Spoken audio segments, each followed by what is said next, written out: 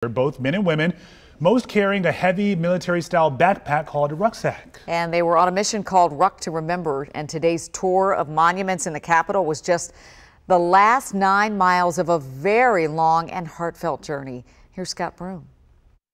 When we first saw the Ruck to Remember team, they were on the Washington and Old Dominion Rail Trail in Virginia, an unusual sight among the bikers and runners. Men and women hiking in military formation, humping heavy rucksacks, just like on a combat deployment. They were in the midst of a 3-day journey on foot. Soldiers would call that a ruck, that started on the Appalachian Trail in Virginia, 60 miles away.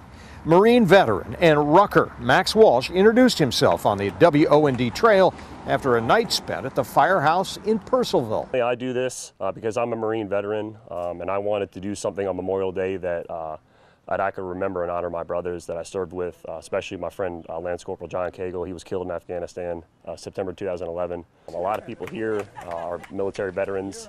They might do this for somebody that they know that were killed in action, but I think the thing that speaks a lot to this event is that there's a lot of people that are not veterans here at all. They saw this as a greater calling and a better way to spend their Memorial Day weekend. Hikers and bikers like Malik Walker paused. It reminds me how grateful I am to grow up in an area and in a country where people are so selfless. After 2 long days of rucking, the hike down the WOND brought the ruckers to the Iwo Jima Memorial, where this morning at dawn, they assembled for a final 9-mile march around the memorials, ending at Arlington National Cemetery.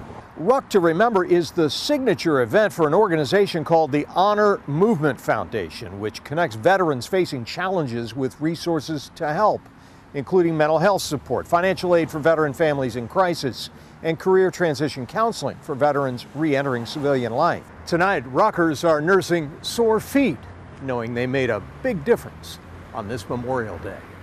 Scott Broom, WUSA 9.